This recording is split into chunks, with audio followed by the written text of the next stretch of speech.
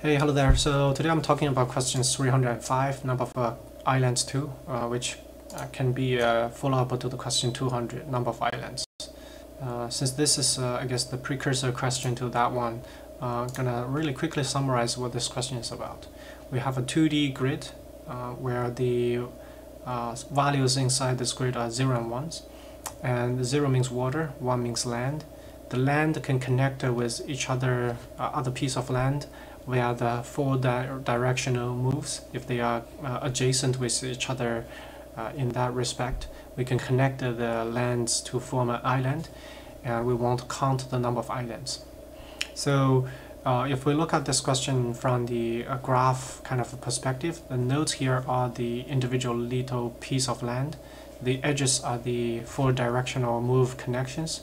If two lands are connected via this move, there is an edge connecting those two corresponding nodes inside this graph.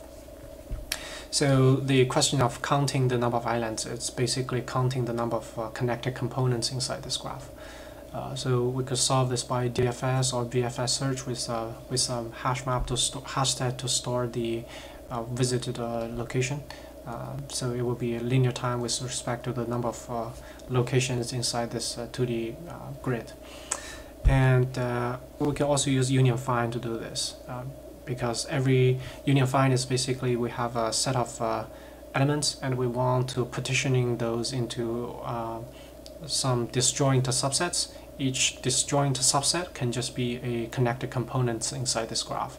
And in the end, after we partition every elements into individual disjoint subsets, we can just count the number of subsets, which is corresponding to the number of islands, corresponding to the number of connected components inside this graph. So union find can solve this too. The reason I guess people will usually prefer DFS or BFS is that first, it's easier to write DFS or BFS. Second is that union find is doing some extra work. That it's going to be slightly slower than DFS or BFS. Just recall that for union find, we maintain sizing information about each connected component, each subset. To do this union by the size or rank, that's unnecessary if all we want to do is to count the number of connected components. That sizing information is useless in the end. And so it's just going to be slower than DFS or BFS slightly. But the good thing is that for union find, we can perform this union one at a time. And so that makes it adaptable to become an online algorithm. So we don't have to have the entirety of the 2D grid up front. We can gradually to grow this. If the values here are revealed one at a time, we can still use in union find. But for DFS and BFS search, it's kind of a one-off thing, unless we do some serious modification to those two. So the follow-up question is basically that one, except that the islands are revealed one at a time.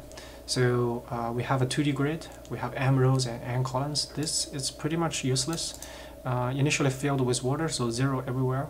We want to perform a add land operation, which turns water into a land.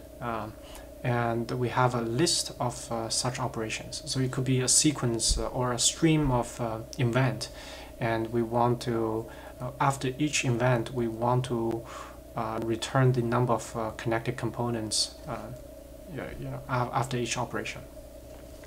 So so this for this reason, union find is very good for this purpose. When every islands is revealed, all we need to do is to try to union it with existing island land if it's surrounding the newly revealed one. If it's by itself, we just add one connected component by itself. If it's able to merge into an existing one, then we don't add the number, but that connected component becomes one larger. And if it just so happens that this land can work as a bridge to connect the union different connected components, then we would decrement the number of connected components inside this graph. So we can do almost constant time work for each individual revealed land, and for each individual query for the total number of connected components at any given time. It's going to be almost linear, almost a constant. So the total runtime will be just how many operations are there. It's going to be how many operations.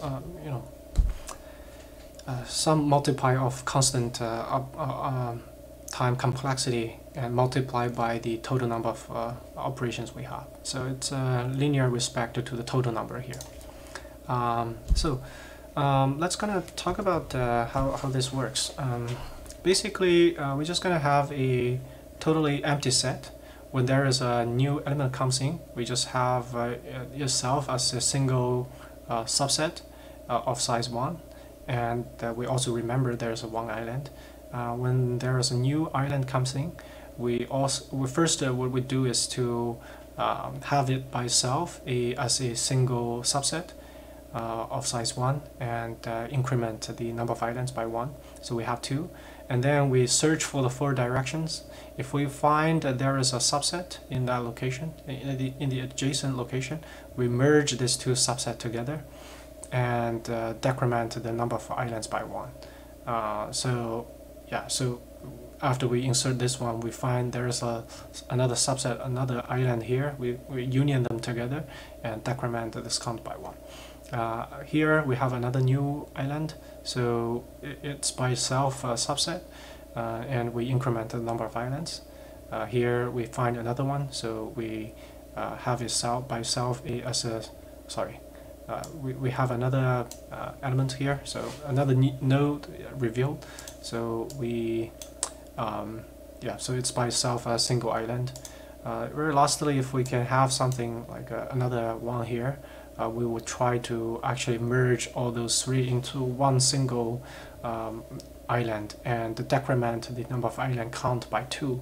So first the increase one for the initial insertion, and then decrease this by 2. So the total answer, if we do have a 1 here, it would be 2. So that's pretty much how to use union find. So let's actually just copy my template about union find over here. I have a note about union find on my GitHub. You can check about that. So just gonna use the recursive path compression find because it's shorter, it takes less screen space. So this is the offline kind of version of union find. We pre-allocate the annotation for the parents is basically which it's telling us which connecting component this node belongs to, sort of. It's telling you some neighbor, and that neighbor knows some neighbor, but eventually everyone is just going to have parent to be the cluster, the connected component representative later on. The size is keeping track of the size of the connected component. Only the leader, the size for the leader is always going to be the current maximum size for the connected component. The individual element inside that component might not be. The sizing information might not be. In the offline version, we initialize this data structure with this n here, but since now this is pretty much an online question, we can just initialize this with two empty things. So for these 2 things, we pretty much just gonna annotate the locations, row and columns. If we insert a node here, I reveal a land here at the row 0, column 0, we're just gonna say row 0 and column 0, it's by itself a single connected component, and it has size 1. So the row and column number is gonna be the key. Its parent initially is just going to be itself. The size is going to be 1. So yeah, we're just going to have a insert function row and column. Let me actually get some quality of life changes here.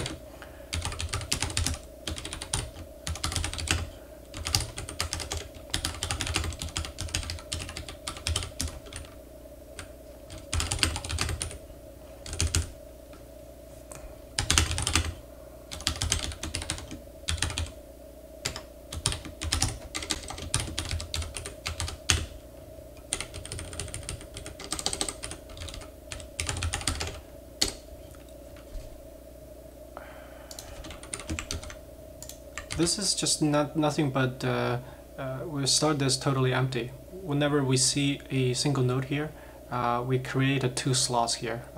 One slot for its parent annotation. The other one is for the size about this potentially larger connected component inside this graph. So yeah, the keys are the row and column pairs. Initially it's just going to be itself.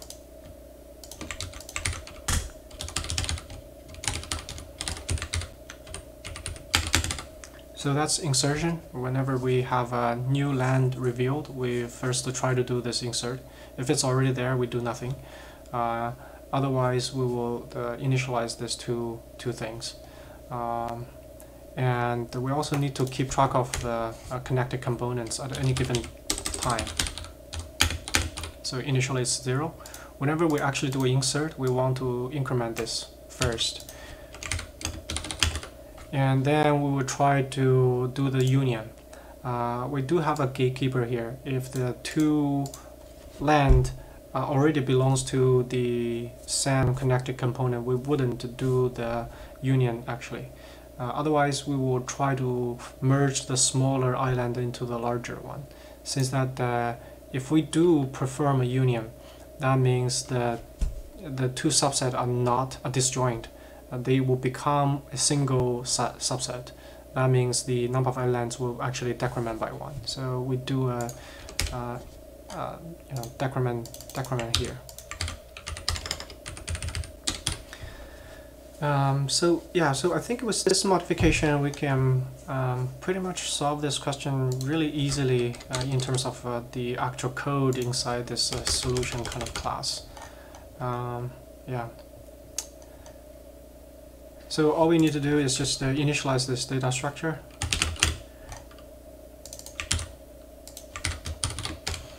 And just gonna accepting the reveal of land one at a time.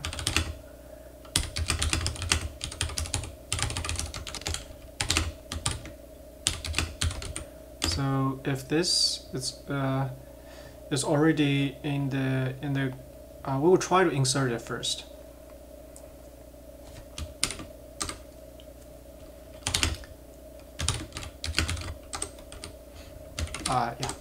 We will try to insert because this has a safety mechanism here. If it's already a land that we know, we don't do this insertion. So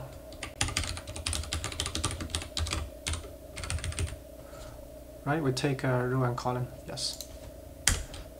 After we do the insertion, we will try to union the land with the adjacent 4 different locations.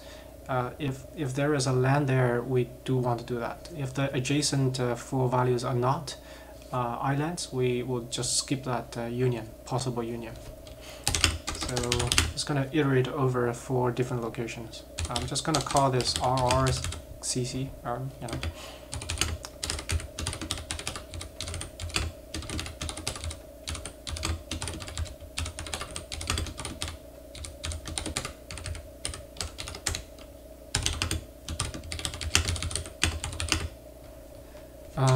If it's not actual island, so that's if it's not in a key in our 2 hash maps, then it must be a water. So if it's a water, we don't do union.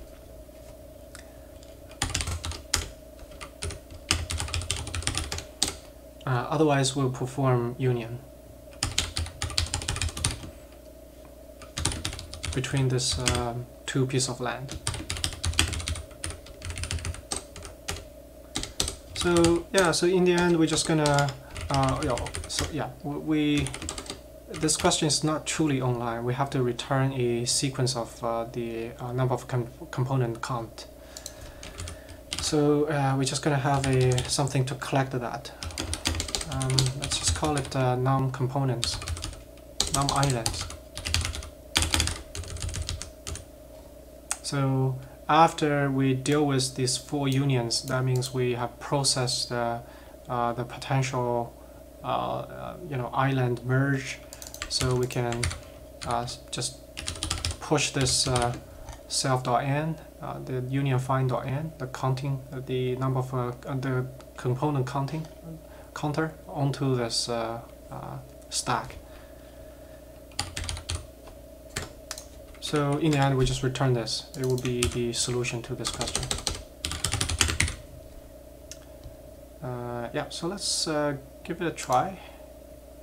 Nope, not working. Continue is not properly in this loop. Oh, okay. I'm so sorry. This one. It should be returned. Okay. Seems to work. Let's try to submit it. It's working. Not super fast, but it's okay.